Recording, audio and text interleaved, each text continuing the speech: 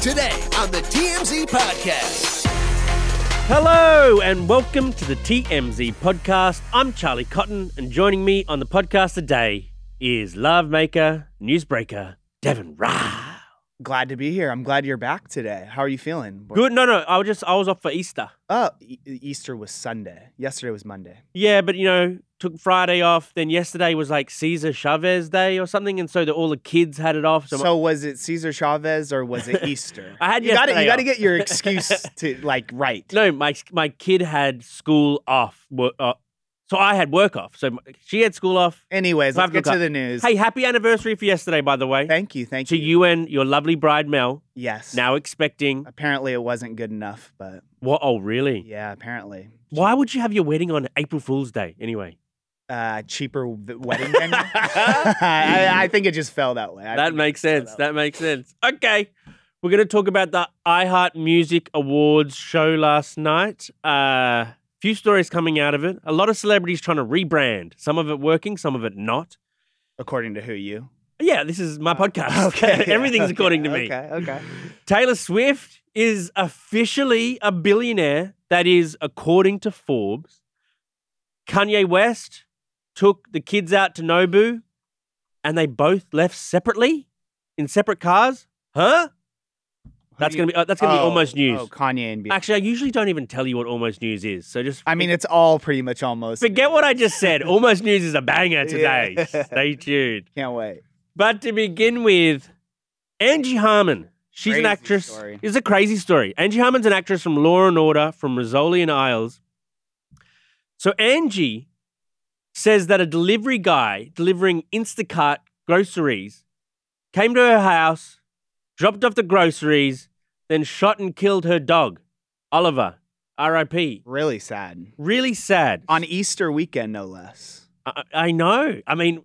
And in front of her kids. She's saying that her and her family's completely traumatized, obviously. The kids were inside the house. Wasn't in front of. But I believe that, their dog was shot on their it's traumatizing. doorstep. It's yes, traumatizing. Exactly. So the delivery driver, who Angie says was... there was a photo of a woman on his profile, and the name was Merle, and it was a different person supposed to be delivering the shopping. That's a little... Well, anyway, this delivery driver shows up, and apparently Oliver, who's a defense dog, allegedly... What kind of dog is this, by the way? Looking at it, it doesn't... It's like a mutt, sort of... Yeah, it doesn't look very big. It's not that big. It's kind of medium-sized. Yeah. Maybe, Oliver attacked the delivery driver.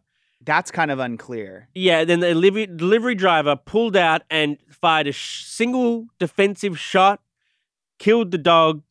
Now Angie is very, very upset. Didn't get a chance to say goodbye. No. Family's traumatized, and what she's most upset about really is that obviously police were called. Yeah. Police investigated and essentially case closed. The guy was let off. The delivery driver was claiming self-defense, saying that when he went up to the door, the dog attacked him. I guess there's two dogs. So Oliver attacked him, which is why he shot Oliver. And this happened in North Carolina. So I don't know if, I'm sure the gun defense laws and stuff are a little different there than they are in California. But essentially, cops are like, there was no crime committed, and everyone went their separate ways. So if a little yappy dog just nips at your heels, you're allowed to shoot him?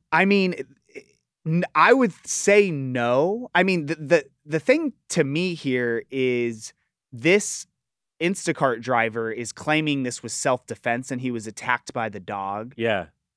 Dude, it's a small dog, man. You didn't need to shoot it, right? Yeah, and Angie was saying that the guy didn't have a scratch on him, and his pants weren't ripped. So it was like, how endangered did this guy...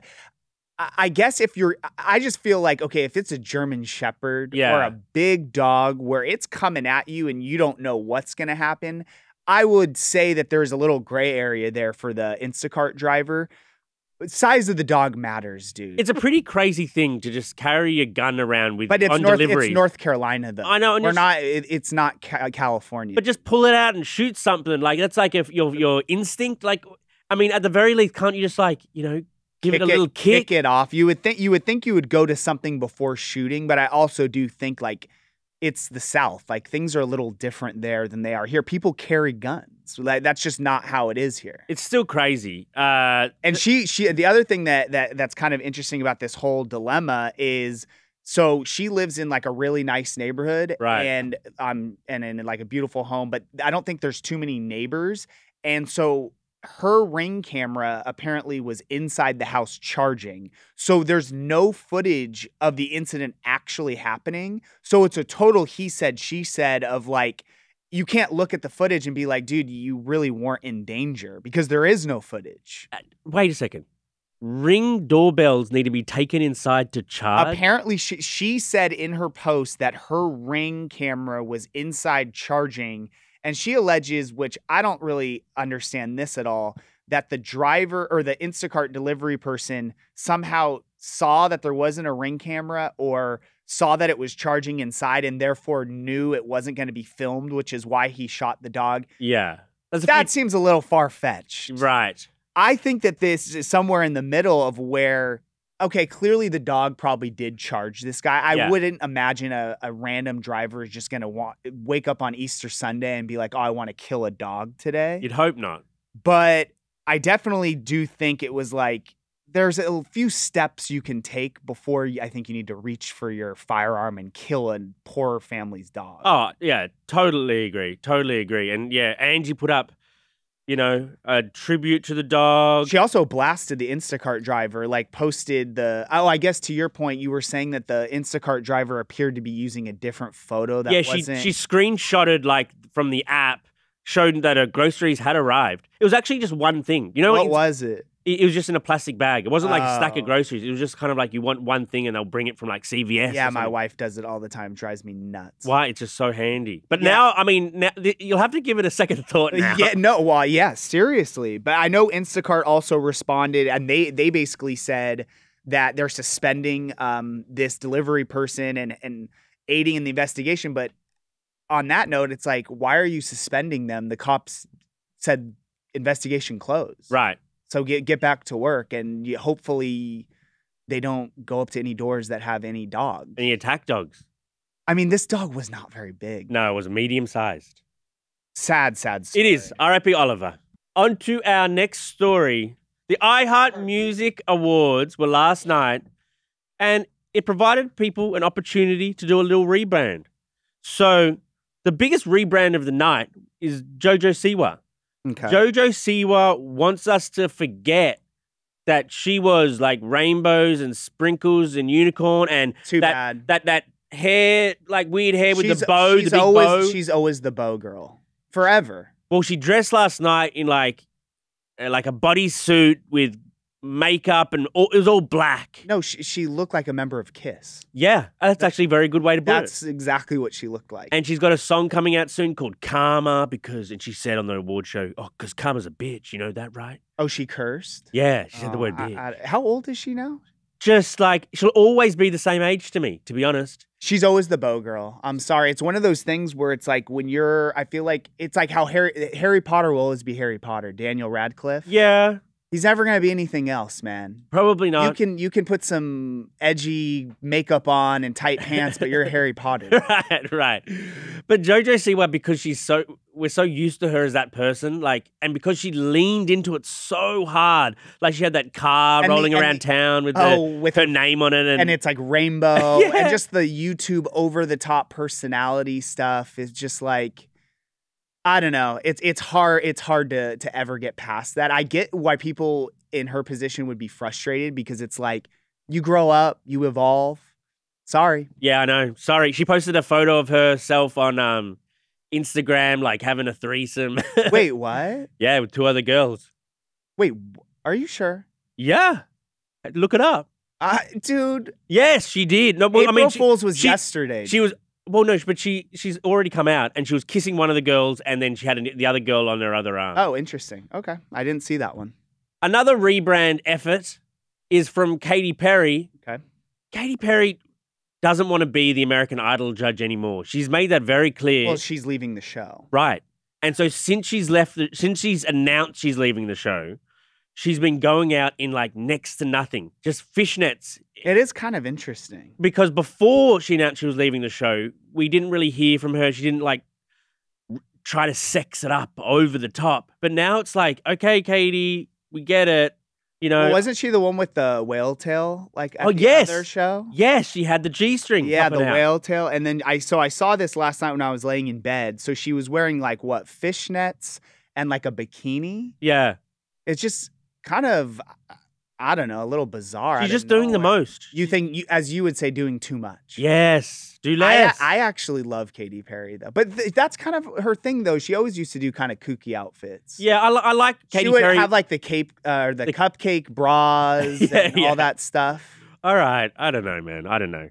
Beyonce, I think Beyonce's, rebrand is working. She was wearing the cowboy stuff. She won some big award last night.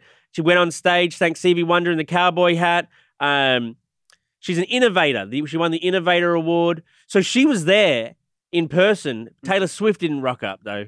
Yeah, I thought I had read something, those weirdos that tracked Taylor's jet, that she got back to LA yesterday. So I figured that it was her and Travis were going to be at the show, but they weren't there. I mean, she didn't have any tour dates on her. I don't know why she wouldn't have been there. It's strange. I don't know. I mean, yeah, Beyonce can rock anything. Yes. Yeah, no, she looks great in the cowboy stuff. Although, all right, is this a safe space? Please. Album sucks. Really? Album sucks. Is that? I haven't talked to anybody about it. Is that common consensus? I don't know. No one will say it publicly, and the Beehive will probably come for me. But album terrible. Really? I thought it was. I listened to a few. The couple singles that she released before are the best songs. What about the one with her and Miley? Cyrus is good. The rest of it, trash. Really? Okay, I'm gonna have to give it a second listen. Hot take. I don't know enough to argue back, but let's get on to our next story. Because Taylor Swift is officially a billionaire. That is, according to Forbes. It's interesting. There's apparently 14 celebrity billionaires. I'll list them for you. There's 14 celebrity billionaires, but she's the only musician who's made her billions off only her music and touring. The rest have made it through like brands and different ventures and owning things. But hers is all to do with music. So she's 14th on the list now, 1.1 billion. That's it? That's it. Dick Wolf is 13. He did Law and Order and FBI. Okay. Magic Johnson also made the list this year. He's 12th now. Magic Johnson owns a bunch of sports teams. Yeah. LeBron James, 11. 10, Tiger Woods. 9, Rihanna. 8, Tyler Perry. 7, Peter Jackson, who did the Lord of the Rings and stuff, the director of Lord of the Rings. Those? No, not much. Me either. 6, Kim Kardashian. Okay. Jay-Z is at 5th with 2.5 billion. Oprah Winfrey, 2.8. Michael Jordan, 3.2 billion. Okay. Steven Spielberg is second place, 4.8 billion. Deven, can you guess who the richest celebrity out there is at number 1, 5.5 billion? Are you going to give me like what's their genre or what, like is it no. an athlete or no? All right, they're in film. Film. Behind the camera. You just said Spielberg, didn't you?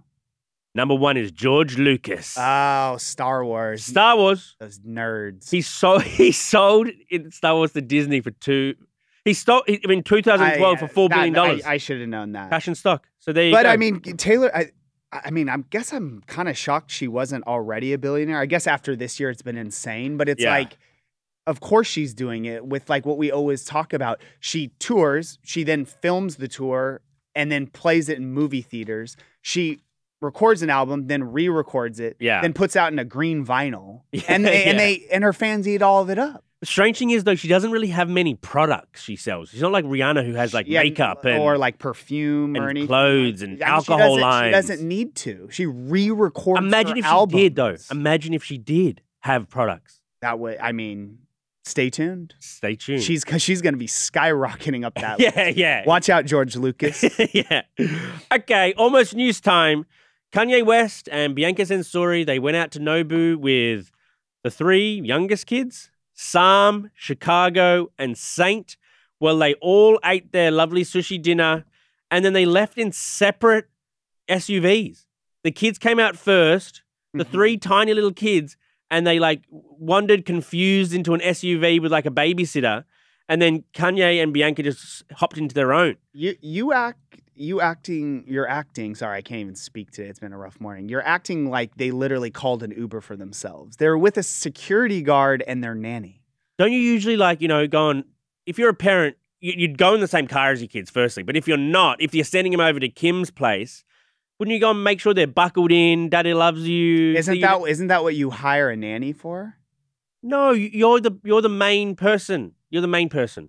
I think you buckle them in, give them a kiss on the cheek, you say, Dada loves you, I'll see you next weekend. I need some parenting advice because I don't see any issues with this. They have caregivers. All the paparazzi are out front going insane. Who knows? Maybe they said their goodbyes inside the movie theater, or maybe Nobu, or maybe they are going back to the exact same house. So it's like, why would I say goodbye to you when I'm literally about to see you in 10 minutes? But trust me, you were out yesterday. Trust me, it didn't go unnoticed. But all the parents were very upset about this. What little kid likes sushi either? Oh, I loved sushi. As like a 4-year-old? It was my favorite food. Raw fish as a 4-year-old? I don't know. I had a very what's the word? Like an experienced palate. You've got experience at a young age. Yeah, I don't know if you that grew up well. You grew up wealthy. I wouldn't say wealthy. You're privileged. You're very privileged. I wouldn't say that. I would say I grew up in Southern California. Very privileged upbringing. Shout out to Deanna Rall, who listens to the podcast religiously. Because you send it to her and don't let her off the hook. Yes. I sent it to all your family. Deven's on again today. Got to get that viewership up. Okay. Thanks for joining me today, Deven. Of course. It was a great time. And we'll speak to you tomorrow. Goodbye. Bye.